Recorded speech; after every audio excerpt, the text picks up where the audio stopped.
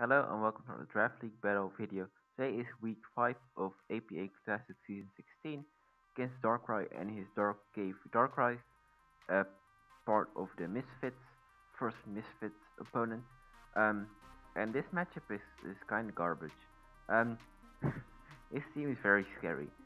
Mega Diancie, I have no Mega Diancie resist. Um, period. Rodent Wash, I don't deal with. I also don't have a Rodent Wash resist, to be honest. Um, Gliscor, I have very little that can actually break Gliscor, and it's gonna be really annoying to deal with. Um, Bronzong is not good this matchup. I deal with it quite easily. I have too much to actually beat it. Drapion is kinda scary, especially if it's T-Spikes, because then I'm forced to defog them away, and I also don't switch into it very well. Talonflame is a Kartana check, and I'm scared of it so much. I'm so scared of Talonflame. As a Kartana check, besides Kartana check, it doesn't really do too much. But I do have a physical win con that might not go that well if I get burned. But also I could actually, but it's fine if I get burned, honestly. Um, Heracross I don't have a switch in. If it's Sword Stance, I get broken by it so easily. Um, not Mega Zam, regular Zam, almost as bad as Mega Zam when I faced it, but it's slightly easier to handle. Um, I don't I don't have a good switch in besides Skuntank, and yeah, I'm not bringing Skuntank. Um, so that thing's scary. Lucky, it can be very annoying to deal with defensively. So I'll just have like, but it is kind of passive. So I'll have to see how I deal with that. Um, and yeah, it's quite scary. Um, Quilladin can be annoying with spikes and just being like EVLI defensive could definitely be annoying, but it's not the biggest issue. Like I don't actually expect it because it loses to too much of my team. And Trapinch has a god awful matchup. Like Trapinch doesn't beat Manif, Trapinch doesn't beat Kartana, Trapinch doesn't even trap Rotom. He doesn't really beat Gudra, uh, doesn't beat Primeape, doesn't beat Palossand, beats Skuntank, I guess. Doesn't really beat Slowbruff. Um, doesn't even trap the last three of my team. Yuxi, Megapage, and Articuno don't even get trapped, so trap range is not that good. Yeah. So going into my game, can I like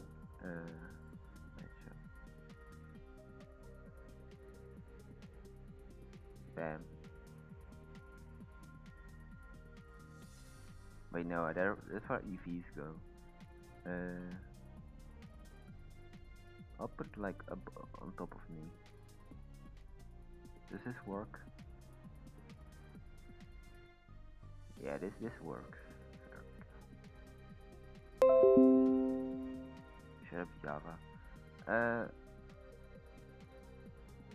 yeah, this is fine. Okay, there it is. First of all, I have Gudra with Roselli Berry and Gooey. Uh, Max HP, enough speed to outspeed, I think. Adamant Heracross, maybe. Wait, no, this probably doesn't outspeed Ed. What's this creep?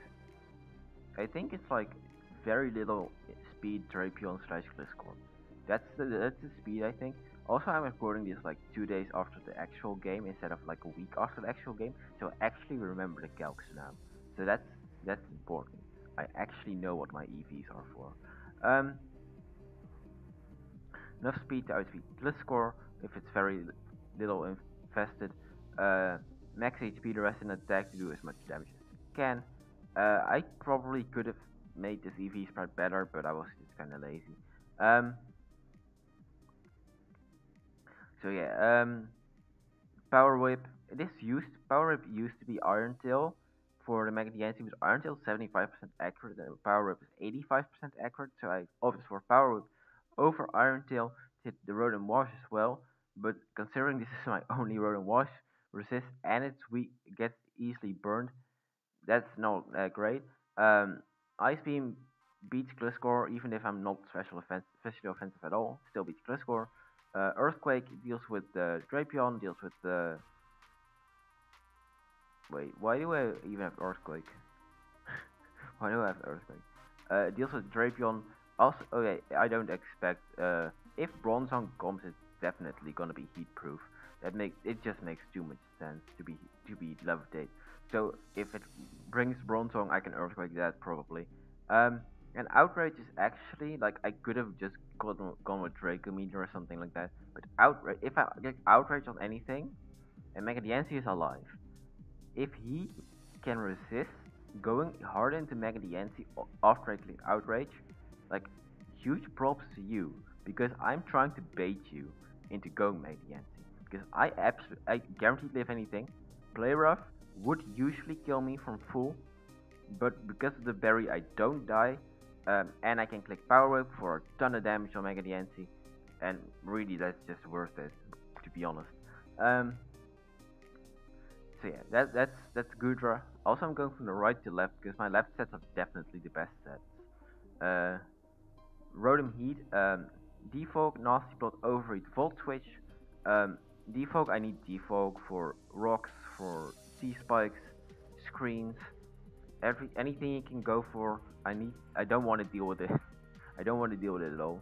But he could go Mega Diancie on a Defog, so he could keep up screens if he wants to. Charlie for Diamond Storm from Diancie. Nasty Plot Volt Switch is actually there's quite a bit to it. Because investment. This is the same speed set as Gudra, so I also have very little invested Gliscor. And the rest in defense, no particular reason. This is kind of my Heracross check, my Talonflame check. It can check Gliscor if it has to, checks Bronzong. Yeah, that's pretty much its job, and it can weaken Mega Diancie, and that's also kind of its job. So yeah, that's Rotom Heat, Defogger, break some relevant mons. Then I have Mega Pidgeot, which is very important because the speed set outspeeds the Alakazam. Enough speed to outspeed the Alakazam because I can't risk not outspeeding that. Almost max special attack. I am minus Spadef because I don't foresee myself taking any special hit at all. If I take a Moonblast, I probably drop anyway. If I take a Volt Switch, I probably drop anyway. Zam, I'm supposed to U-turn on that anyway, so it doesn't really matter. So I'm not taking any special hits at all. So I can be minus Spadef, so it can be plus attack, like not plus attack, but like some attack investment to kill Mega Diancie from full at +1 with Steel Wing, assuming I hit. But if I hit at +1 with Steel Wing, that thing drops from full. And rest just doesn't deal with Hurricane well. Like even +1 Hurricane kind of does a ton to Rotom Wash. And really that's the point pretty much. And U-turn for momentum does good damage on Sam, especially with the attack investment. So yeah. Then we have Sword Buff, Bandit Weedle, Belly Drum, Play Rough, Drain Punch, Facade. Just a standard Belly Drum set. This thing just clicks Belly Drum, takes Citrus Berry. If I get burned, I get Facade boosted. Boost Facade is more than Play Rough before the burn, so I really don't care if I get burned. Bronzong is the only check to this, and its matchup is not great, so it might not even come. And the rest just honestly drops the Facade. Like, even Mega Diancie drops the Facade, so this thing's matchup is actually pretty good. But I just had, like, if I can keep momentum, then my matchup is actually not awful. But if I lose momentum even a little bit, I just lose. It just goes out of control immediately. And I honestly, then at that point, I just struggle to break. Like if he plays this game defensively, he's giving me opportunities to win, and that's pretty much the game plan. Hoping my opponent plays in a way that allows me to win. Um, and then there's this set. This is a set. Giga Drain, Shore Up, Skill Swap, Toxic, Palossand with leftovers. This set has a reason for everything. Um, max HP, almost max BDF, a calm nature. Um, these EVs allow me to never get too into by Mega DNC, period. Max attack, adamant, wait, not adamant. Max attack, play rough, does at most 49%. Max special attack, Moonblast, does at most 49%. I live guaranteed 2 hits. If rocks are up, I need leftovers recovery to not get too KO'd. Um, Giga Drain over ground move because first of all, Road and Wash. Second of all, Magnet Rise from Mega DNC. It's not likely, but it's definitely possible. So I'm not gonna ignore that possibility because if I do, that might just literally lose me the game. Um, so yeah, I don't want to do that. Shore up for recovery. Skill swap is skill swap is interesting. This thing it gets usually easily checked by like Gliscor because I have toxic. I can toxic everything except Gliscor, Drapion, and Bronzong, right? Because Gliscor has Poison Heal. But if I skill swap Poison Heal and he toxics me, I get the recovery and you get the damage, and that's exactly what I want. And then you can't break me anymore. Then I break you, and that's hilarious. And that's what we're going for. Um, and toxic just to wear things down. It can toxic pretty much anything. I also forgot like Zam has magic card, so toxic is completely useless against it. But regardless, what's your that I'm gonna make that mistake? 100%. Um, so yeah, and then we have Manaphy, which is the second win con. Substitute Tailglow Surf Energy Ball with Salic Berry. These EVs are interesting. I have a reason for every single EV I have invested here. Um, the speed is enough to outspeed Adamant Heracross if it's scarfed at +1 speed, or like if it's not scarfed normally. Um, the HP, defense, and speed means my substitute does not break against not invested earthquakes from Gliscor, not invested anything from Bronzong, not invested anything from Drapion, not invested anything from Licky Licky. My sub does have a chance to break from Talonflame's uninvested Brave Bird, but it's a roll I think, so I can just keep subbing until it works in my favor. And I just needed to live any like one hit, click Tail Glow, and then I'm fine. So yeah, that's the thing. That's this mon. If I get this thing at +3 and at +1 speed, I might just instantly win. And that's the game plan. Either win with Slurpuff or win with Manaphy. And yeah, let's go into the battle. Bam, bam. There we go. So my opponent decided to bring the Mega DNC. What? Can I do this? Not really. So my opponent brought Mega DNC, Alakazam, Gliscor, Licky Licky, Rotom Wash, and Talonflame. Not too surprising. No Bronzong, which is important. No Drapion, which is important. No Heracross, which is important.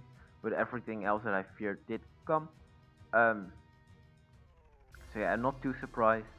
I just decided to lead with my Goodra because there's literally nothing I like.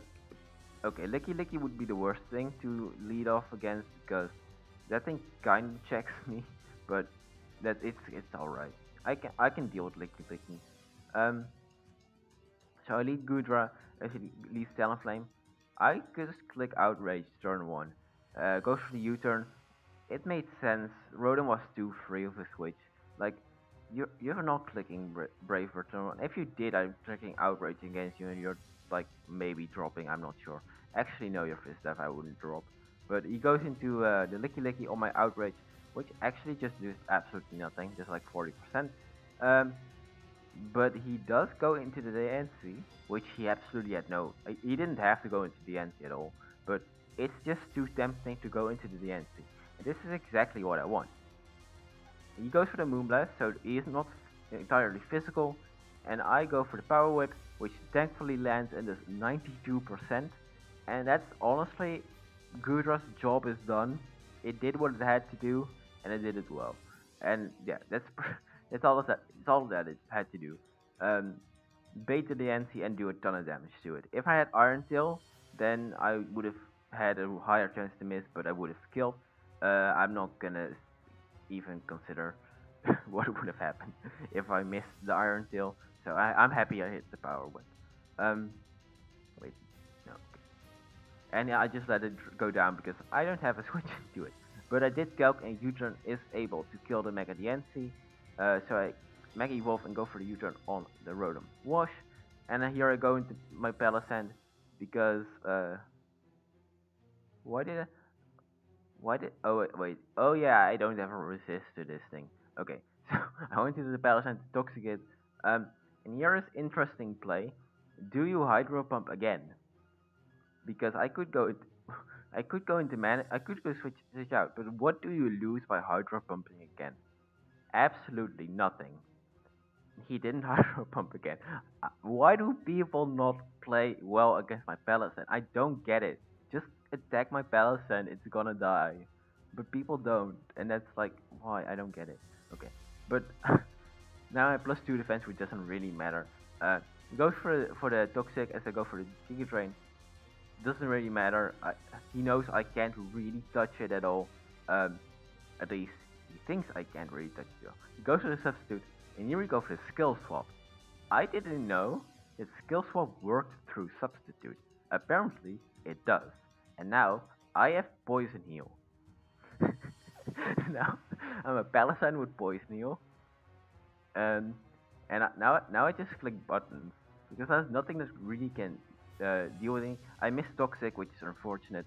But it is what it is. Goes in the Rotom Wash, as I Toxic again. Doesn't really matter. Here goes for the Hex, which actually doesn't do anything. And this turn actually is huge. Because I proc the Rindo. Like, I was kind of like, in the back of my head, I was like, this thing can easily be Rindo because Manaphy just completely destroys him or matchup. But he was Rindo, and now it's broken because I run Giga Drain on my Palossand as only move. So it came through. This is the best set ever. Um, Here goes into Sam. I wasn't thinking, so I go for Toxic. As he goes for a nasty plot. I don't know why I went for Toxic. This thing is obviously Magic Guard, but I just go sack my Rotom Heat. I don't know why you're not clicking Psychic, but I went for Volt Switch because there's literally no reason not to. I just go hard into Palossand again. Go for the Substitute. He's never staying in here. He knows I'm going to click Skill Swap, but I'm not actually gonna click Skill Swap. I'm gonna click Giga Drain. Skill Swap wouldn't even have been a bad move either. Like if I get Magic Guard, you get Water Compaction. Who gives a damn? So yeah. Then they would take toxic damage. So that's fine too, in my opinion. Go into my Pidgeot because I probably live any hit. Oh wait, I was minus Pidef. If he went for Psychic, I probably dropped. But I didn't need Pidgeot. Like, Pidgeot wasn't the win con. But he went for Shadow Ball. Also, he went for Dazzling Gleam before. That would not have killed, so... I don't know what his last move was, but I just go for U-turn. And this is where I'm like... Maybe Manaphy can just win here. So, let's try to set up Manaphy. I go for the Substitute, I go for Dragon Tail.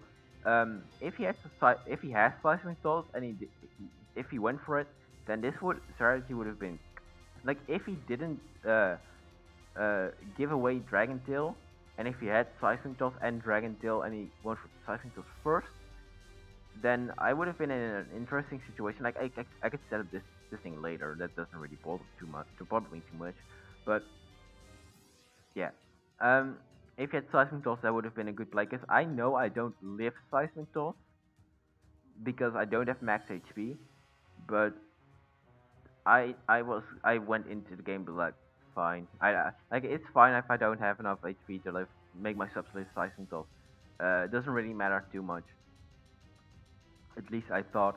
As I do just reveal Seismic Toss, unfortunately, but I do get my free Tail Glow, and now I'm just gonna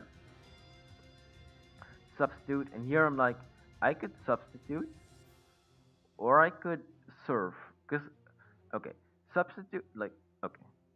From his perspective, if he goes for Dragon Tail, I sub again, cause I'm like content keep going for substitute. Um, if he goes for Dragon Tail on my substitute, I just click Tail Glow again and I win instantly. Like there's nothing he can do about it really. Um, but if he goes for Seismic Toss, from my perspective, I 2 KO him now. So, but he doesn't know I'm Select. So, for him, Seismic Toss is pretty much the safest play because he still has like things that outspeed me. He just can't let me set up too much. Um, Seismic Toss is the better play. So he goes for the Seismic Toss, triggers my Select Berry, and this point is GG. Like at this point, Manaphy just clicks buttons. Energy Ball, serve, serve, serve, serve. Manaphy just Manaphy just got 6 kills, and yeah, uh, GG to my opponent. Manaphy just had an insanely good matchup. Even though you had like a lot of things that are good matchups against me, this Manaphy set is really good. Palossand set was really good. Even Sword in the back could have won. Like I just think my prep was very creative and very good. My opponent played well, um, but he played a little too passive to give me opportunities to set up and win. Um, and really, in the end, I think that's the the biggest mistake he made during this game. Um, so yeah, good game to Darkrai. Next week I am against Owen. I think uh, another goon. I can finally play another goon's chip.